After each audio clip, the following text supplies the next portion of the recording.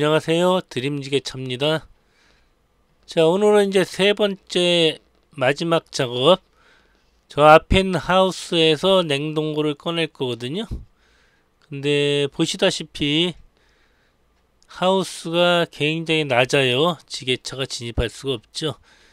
그래서 이제 지게차가 가장 가까운 곳까지 접근을 한 다음에 지게발 위에다가 그 냉동고를 올려 놓으면은 살살 가지고 나오면 되거든요.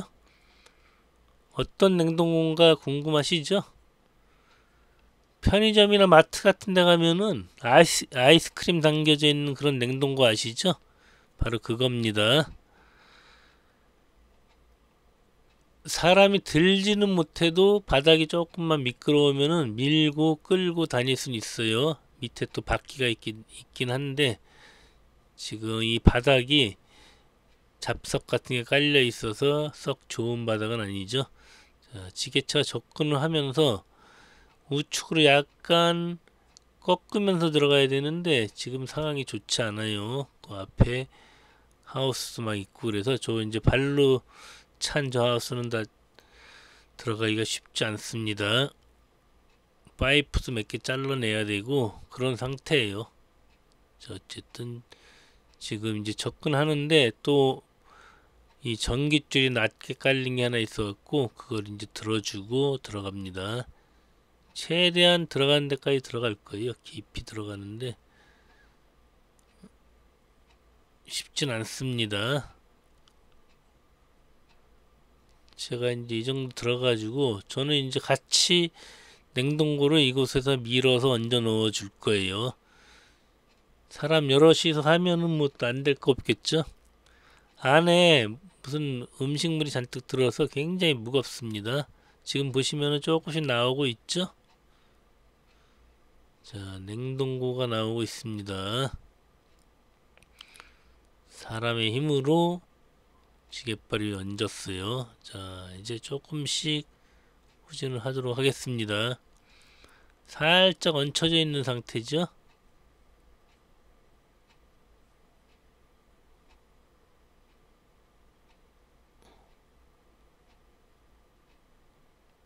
이렇게 나와서 이제 발을 또 깊이 넣도록 하겠습니다.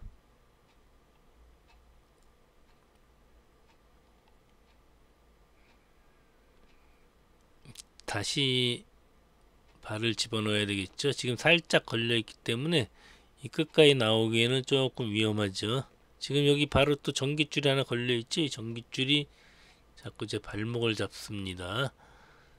그래서 이제 전깃줄을 올려놓고 조금 더 나와야 되겠죠. 안전한 곳까지는 이 상태대로 갖고 나오도록 할게요.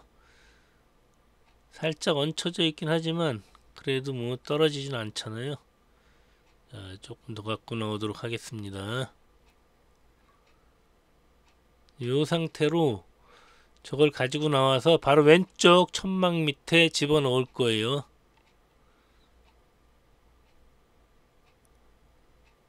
저게 이제 바닥이 탄탄한 것 같으면은 저 자체에 바퀴가 달려 있어 갖고 혼자 굴러다니거든요. 근데 지금 상태에서는 굴러다닐 수가 없겠죠. 바퀴가 아주 작거든요. 그래서 이런 땅에서는 못 굴러다닙니다. 자, 다시 이제 밑에 벽돌을 받쳐주고 있죠.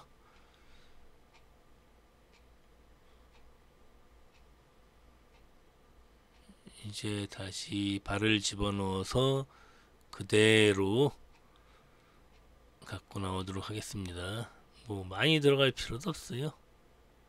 저게 떠지기만 하면 되잖아요. 자, 이제 후진. 전깃줄이 또 발목을 잡습니다.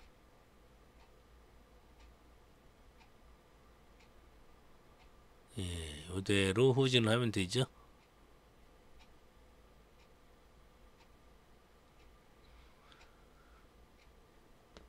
이게 역시 지게차가 하면은 금방 하는 건데 저걸 만약에 사람이 옮기려면은 저 안에 있는 그 식재료를 전부 다 꺼내고 저 자체만 들어서 옮겨야 되잖아요. 근데 그것을 시간을 절약하기 위해서 지게차를 한 번에 옮기고 있는 중이거든요. 근데 이거 말고도 저 안에 또 하나가 있는데 그건 옮길 수가 없습니다. 그거 옮기려면은 그 하우스를 완전히 분해하다시피 해야 돼요. 그래서 이제 지게차가 할 수 있는 것까지만 하는 거죠. 자, 요 틈으로 집어넣어 주면 될 것 같아요. 저쪽 바닥은 지금 콘크리트 포장이 되어 있기 때문에 저 위에까지만 얹어 주면은 잘 굴러갈 거라고 보이죠. 자, 이제 저는 이제 설명을 들었기 때문에 제가 집어넣어 주도록 하겠습니다.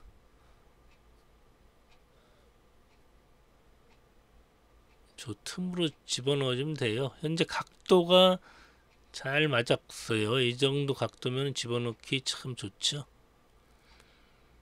딱 맞는군요. 아주 좋다고 할 수는 없고, 자, 이대로 집어넣고 다시 또 발을 빼서 이제 밀어주면 되거든요. 조금 더 들어갑니다.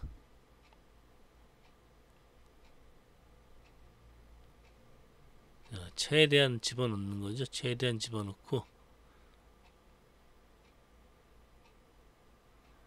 제가 설명을 해드려야죠. 어떻게 할 거니까 어떻게 해달라고.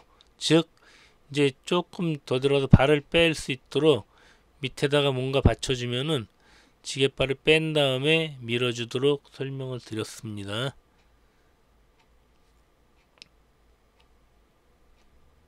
자, 이곳에다 이제 내려놓고 밀도록 하겠습니다. 밑에 벽돌을 고여주고 지게발을 뺍니다. 자, 그냥은 안 밀리겠죠? 밑에 고여준 벽돌을 빼줘야지 밀리겠죠? 자, 이제 제가 다시 방향을 잡고, 사람의 힘으로는 안 밀리죠? 제가 방향을 잡고 조금만 밀어주면 돼요.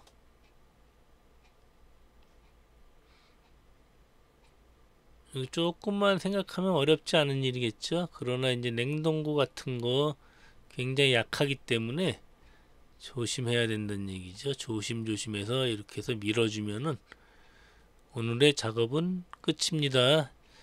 오늘 이곳에서 3가지 작업했죠. 컨테이너 하차하고 왼쪽에 있는 냉동박스 운반하고 또 이번에 마지막 냉동고 운반하는 거 3가지 작업했어요.